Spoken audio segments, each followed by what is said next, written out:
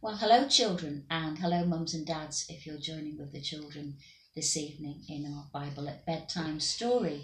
We're not in the story hut again today because it's far too cold and wet and windy out there, so we're just in our living room here in Flint. I say Flint because I can't be anywhere else. This is where I am now. Can I teach you a huge, great, big, massive, long word? It's about that long. And the word is omnipresent. Have a go at saying it. Omnipresent. Go on, David, you have a go. Omnipresent. Oh, he didn't do it. Come on, David. I'll say it on my own. Oh, go on your own then. Omnipresent. Oh, omnipresent. Well done. Well, omni means all or every, and present means here. Sometimes when you do the register, you have to say present. It just means here. God is omnipresent. He's everywhere. He's in Flint. He's also in Africa and Argentina. He's watching over us all the time. I'm so glad that God is omnipresent. But I'm not and you're not, because we're in our bodies. We can only be in one place at one time. And in our story today, David has to decide where to be. And I wonder what you'll think of his decision. It's a tricky one. We've come to a point in our stories about David when Samuel, do you remember Samuel, the boy who listened? Well, very, very old man, he has finally passed away. He's died and he's gone to be with his Father in heaven, which is lovely for him, but very sad for everyone else because Samuel had been very, very kind and good and he brought God's message to the people. Even Saul was sad. He did rather love Samuel. He didn't love what Samuel had to say. He didn't want to obey it, but he was missing him. And so was David. And David was in a very difficult position, wasn't he? He was going to be the next king, but Saul is still king, and Saul hates him so much. He's after him. He wants to kill him. And David had to decide where to be. Should he live in Israel, but be in danger because of Saul, or should he go and live with Saul's enemies, the Philistines? What would you have done? Well, he decided to go and live with Saul's enemies. And that's where our story begins. I'm on the wrong page. You can find this story in 1 Samuel chapter 27. One of the Philistine rulers was called Achish. It's a funny name, isn't it? Achish. There we are.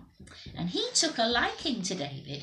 He thought that he and his men would be useful allies, and so he gave them a fortress town. The fortress town of Ziklag.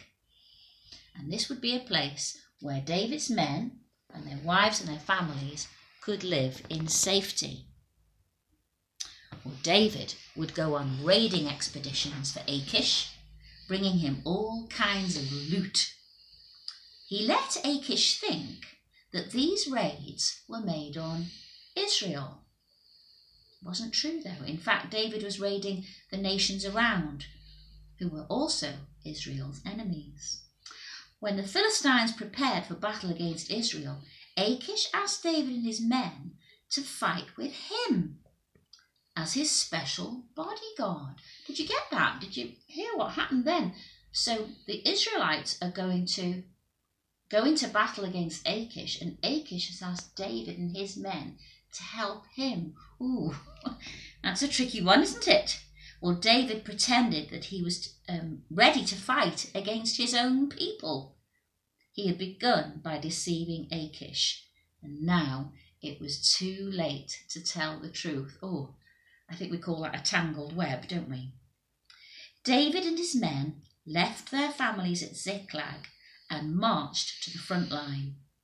When the other Philistine rulers saw David's fighters, they were horrified.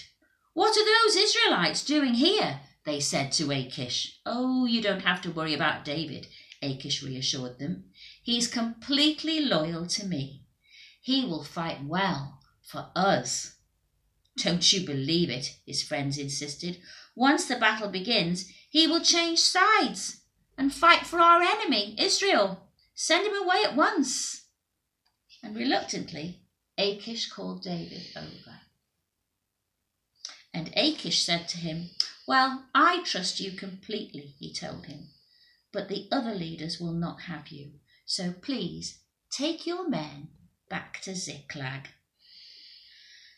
David pretended to be disappointed, but really, he was so thankful. God had come to his rescue, although he didn't deserve it.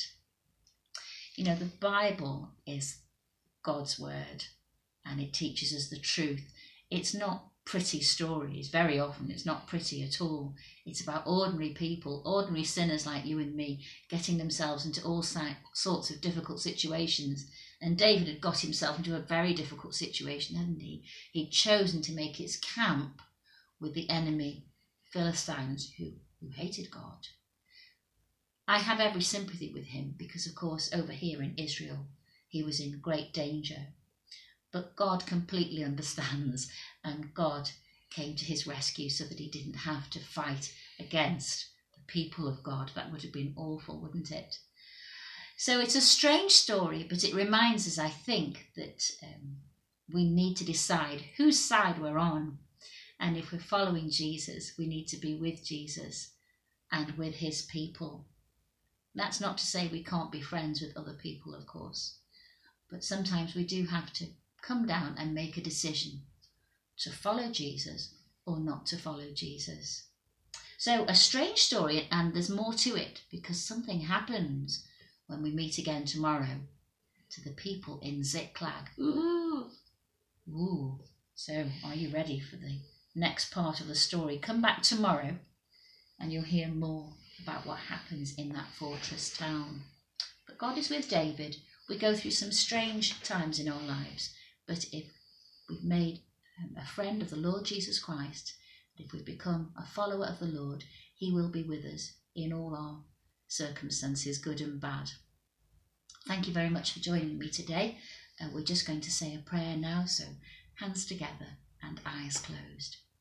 Heavenly Father, we thank you that you understand us. We do some strange things and we get ourselves into difficult situations very often, Lord, in this life. But we thank you, Lord, that if we come to you and ask for your help, you will help us indeed. And we thank you that you were with David at this very strange and difficult time.